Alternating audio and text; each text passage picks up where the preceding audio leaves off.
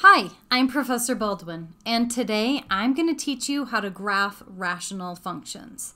Here we have two rational functions, the reciprocal function, 1 over x, and the reciprocal squared function, 1 over x squared. These are the two mother functions or parent functions for rational functions. In our first example, we're going to graph the function using transformations. Remember your order of transformations. First, we want to identify the mother.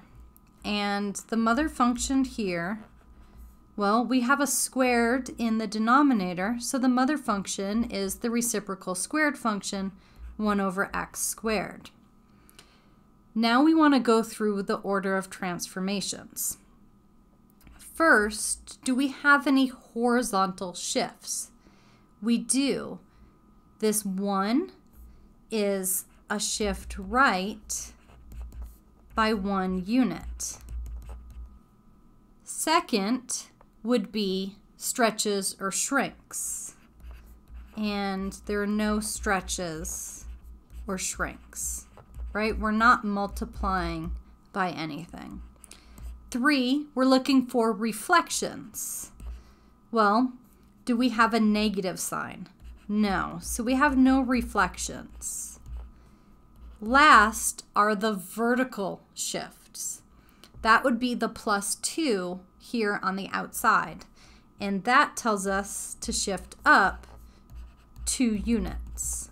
So our two big transformations are right 1 unit and then up 2 units. And remember, to do that, we can take that mother function, this graph here on the right, we can find some key points and then shift them right and then up. First, I'm going to start with those asymptotes. So notice that we have asymptotes of the y-axis and the x-axis. So if we start with that vertical asymptote on the y-axis, if we shift it right 1 unit, we end up with an asymptote here at x equals 1. Likewise, that horizontal asymptote that was on the x-axis, we need to move it up 2 units. That would end up here at y equals 2. Now we want to go and look at that mother function and find some points that we can transform. That's kind of hard to see. How about these 2 points? First, we have the point 1, 1. If we start at 1, 1, we're going to move that we're going to move that right 1 up 2. And we end up here at the point 2, 3. And we know that we approach the vertical asymptote on the left-hand side here, and we approach the horizontal asymptote. Now we can take our second point, negative 1, 1. Start here at negative 1, 1. We need to go right 1, and we need to go up 2. That gives us a point here. And then we can draw how we approach the vertical asymptote and how we approach the horizontal asymptote. If you remember your transformations and the order of transformations, this can be pretty easy. But what if you have a rational function that you can't easily identify what the mother function is? Then you would want to follow these 7 steps. You want to find some key points. You're going to find the intercepts, you're going to find the asymptotes, and then you're going to figure out what the function does at those asymptotes. Does it cross at the horizontal asymptote or not? We're going to go through these 7 steps with an example. So we're going to graph the function t of x following those 7 steps. Step 1 is to find that y-intercept. That would be t of 0. So we're substituting in 0 for our x. So 4 times 0 over 0 squared minus 2 times 0 minus 3. Well, this simplifies down to 0 divided by negative 3. 0 divided by anything is 0. So your y-intercept is 0, 0. I'm going to plot that point. Step 2 is to find your x-intercept. Your x-intercept is going to be when that numerator equals 0. So when does 4x equal 0? Well, that's when x equals 0. That's the point 0, 0. Well, that one doesn't help us too much since our x-intercept and our y-intercept are both the same point, the origin. Step 3. We want to look for vertical asymptotes. Vertical asymptotes are based on your denominator. So when is your denominator equal to 0? Well, let's factor that polynomial. X minus 3 times x plus 1 equals 0. Use the zero product property, and we have x minus 3 equals 0, or when x equals 3, and x plus 1 equals 0, or when x equals negative 1. Here we have two vertical asymptotes, so let's put those on. Here is x equals 3, and we want to label them x equals 3, and then x equals negative 1.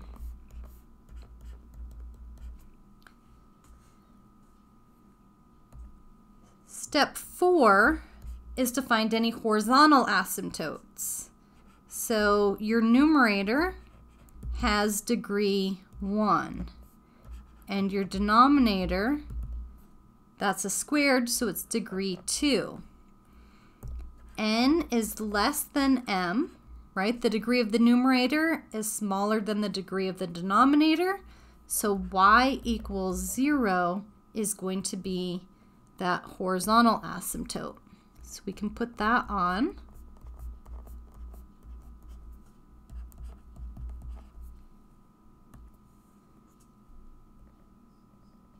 Okay, 5. Where do we cross the horizontal asymptote? So is there a point that crosses? Well, we already know that our x and y intercept here, the origin, is at that asymptote. So let's see if there's another point that crosses. So when does our polynomial, x squared minus 2x minus 3, when is it equal to 0? Well, when that numerator is equal to 0. So our only crossing point is 0, 0. And then step 6 is going to be just extra points.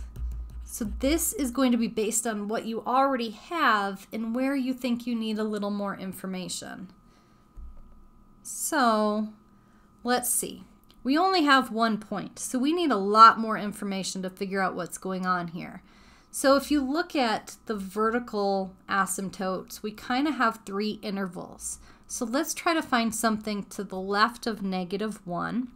So let's look at when x equals negative 2. So find f of negative 2. That'll give us an idea of what's happening on that left side. Is our graph positive or negative? So we get negative 8 over 4 plus 4 minus 3. So we get negative 8/5. So at negative 2, we're about here, negative 2 and negative 1 3/5. Okay, and we know that we're going to approach these asymptotes because we found out earlier that we don't cross any others. We only cross at the origin. Okay, we know we have a point here, the origin, in this middle interval, but we don't know what else is going on. So we want to pick another value. So let's look at something easy like x equals 1. So f of 1, we get 4 over 1 minus 2 minus 3, 4 over negative 4, so we get negative 1. So at the point 1, we have negative 1. So now we kind of know what's going on. Here on the right, it's going to approach that vertical asymptote of x equals 3. And on the left, it's going to head up and approach the vertical asymptote of x equals negative 1. Now we just have that last interval to the right of the x equals 3 vertical asymptote to try to figure out what's going on there. So pick a number to the right of 3. So let's look at x equals 4. So f of 4 equals 16 over 16 minus 8 minus 3. So how about 16 over 5? So that's 3 1/5. So the point 4 and a little above 3. So our point is here. And we know again that we're going to approach each of those asymptotes. So we can draw the left and the right ends of that part of our rational equation. So remember, you're picking any extra points. So pick some easier values for x, plug them in to find the point that you can graph. Now, here's another example where we're going to try to work backwards. So we're given some key information about a function, and we want to write that function. So we need to know what each of these things is telling us. Well, first, we're told the x-intercepts. We have x-intercepts of -3, 0 and -1, 0. Remember, your x-intercepts tell you all about the numerator. So we know that our numerator, in order to have -3, 0 as an intercept, well, that would be an x equals -3, which is the same as x plus 3 as a factor. So then x equals -1 would be x plus 1 as a factor. So we know that our numerator is going to be x plus 3 times x plus 1. And let's put that in expanded form. That would be x squared plus 4x plus 3. Okay, next we have our vertical asymptote of x equals 2. Well, your vertical asymptote is from your denominator. So that's when your denominator is 0. So x equals 2 is when x minus 2 equals 0. So we have x minus 2 as part of our denominator.